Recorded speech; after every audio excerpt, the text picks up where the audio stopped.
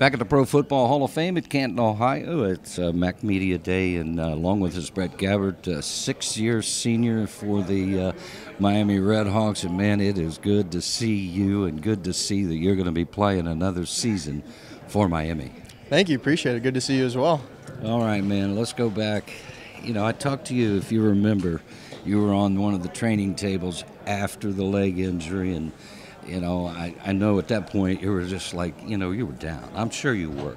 How do you keep battling back? Where do you find that strength to get back out onto the field? Yeah, you know, I'm not going to sit here and, you know, lie, but the first, probably 3 months were, you know, extremely hard. Like, you know, for the first month I was on crutches or I was just on crutches. I couldn't put my foot down. Second month I was on crutches and a boot.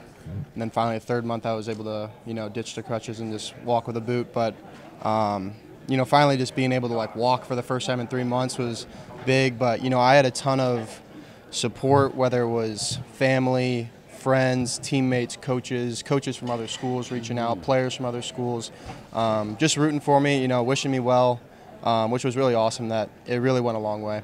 And now, you know, everybody that's followed Miami football, that wasn't your first injury. I mean, you know, a couple of years ago down in Kentucky, and then, you know, last season, and then there's been a few other times you've been down a little bit.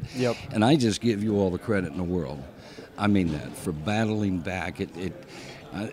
Any corporation anywhere at some point would love to have somebody like you working for them. I will tell you that, young man. Appreciate it. Yeah, you know, there's definitely been a couple bumps in the road throughout the... More than a couple. Yeah, throughout my 5 years. But, you know, at the end of the day, you just got to keep going. And it sounds corny, but you just never give up. All right. Sixth year, you certainly know you've seen a lot of defenses thrown at you. I mean, so I know you expect big things from this Miami team this season. You guys have some veterans and some newcomers that are going to contribute. Yeah, you know, we had a great team last year. Unfortunately, you know, lost some guys to graduation in the portal, and, you know, that happens. But, you know, we have a ton of young guys, and we got some guys in the portal as well that are going to help us. So, you know, I have big expectations not only for myself, but more importantly the team. So, you know, our goal is always to go to a bowl game, win the bowl game, and also go to the MAC championship and win that as well. You've been to this event before, is that correct? Yeah, this is my third one. Yeah, third one. So what did you guys do last night?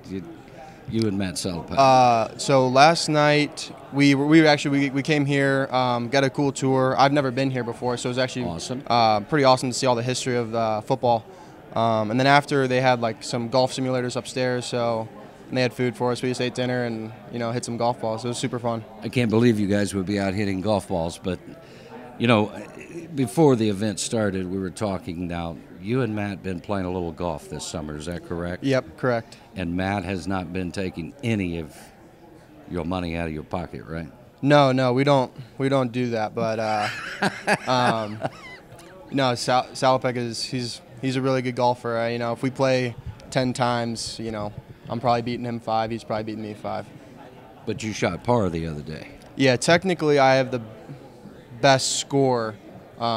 I think his personal best is a 74. My personal best is a 72. So, you know. You have to invite Matt out to the golf course when you're going to shoot par. And you think you shot 2 under the other day. So that's when you have to get Matt Salopek out on the golf course. Right. I gotta plan it right next time. All right, before I let you go, I think that culture at Miami, and largely due to Chuck Martin and his staff, certainly the players, it is a culture of winning. And, you know, going into this season, I know you guys have very, very high expectations, as does everyone else here, all the other teams. But I think you guys have an excellent chance of repeating as champions in 2024. Yeah, you know, it's never easy to win a championship in general, and it's even harder to go back-to-back. But ever since my freshman year in 2019, when we won it, you know, the expectations just get higher and higher and higher once you have previous success. So, you know, I'm going to take it one day at a time, one game at a time, not really try and look too far ahead into the future. But I like our team. I like our staff. I like our coaches. So I think we have a good chance to do what we want to do. Brett, nice talking to you. Everybody's good, right? Family's good. Everybody's doing great. Great. Yep. Yes, right. sir. Thanks again. Yep. Thank you.